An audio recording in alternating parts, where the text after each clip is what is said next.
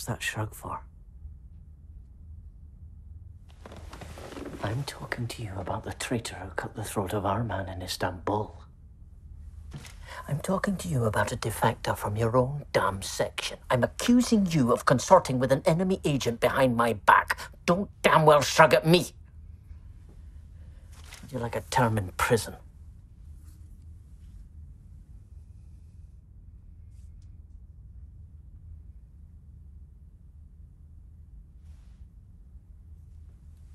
Well, I haven't been seeing him. So get your facts straight and get off my back! So, if I told you Tar had recently arrived in Paris, would you be surprised? No, nothing would surprise me about Ricky Tar. And if I told you we happen to know £30,000 mysteriously appeared in his bank account last month, would that surprise you?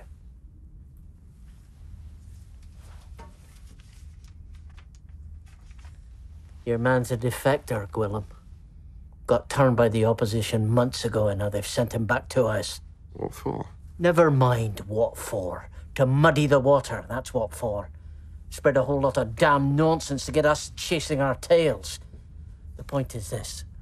He's heading for home. The first peep from him, you come to the grown-ups. Understood? Anyone you see around this table, but not another damn soul. Get out.